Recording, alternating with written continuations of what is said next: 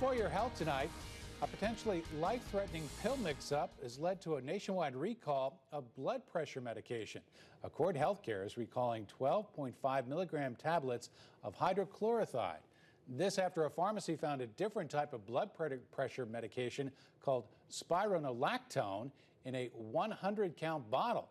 Health experts say if you're supposed to be taking the other medicine, make sure that the pills are a light orange color with a letter H on one side and a number 1 on the other. Well over 600,000 Americans are being treated for kidney failure, and of that number, 468,000 are on dialysis. Well, thankfully, one form of dialysis has become simpler to use. In fact, patients can do it in their sleep. It's tonight's For Your Health. Kidney failure is a tough diagnosis. Those with high blood pressure and diabetes are at high risk.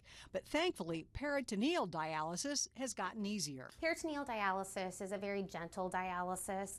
It helps patients to have less highs and lows than hemodialysis. This type of dialysis goes through the abdomen. A device called a Liberty cycler does the filtering. It doesn't help your kidneys heal by any means, but it helps your body stay as healthy as possible when your kidneys don't work.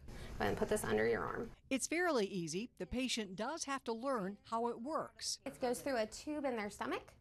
It's implanted by a surgeon, and then we use that tube to put fluid inside their belly that removes toxins and waste products from their system and any extra electrolytes from their system. We drain that out down into a drain bag, and then we throw it away. Patients at any of the American Senior Community Facilities can get peritoneal dialysis. In fact, it can dovetail into their other rehab needs. While they're here, they would also be able to receive therapy services, emotional support, socialization, mental health needs, and nutrition. Fresenius nurses are in charge. They teach the patient connections, nutrition, and most importantly, how to prevent infection. Hand washing is the most important thing. We teach them how to do hand washing. There's a lot more to hand washing than what they are normally trained to do. If all goes well, the dialysis happens at night and the patient sleeps right through most of the treatment.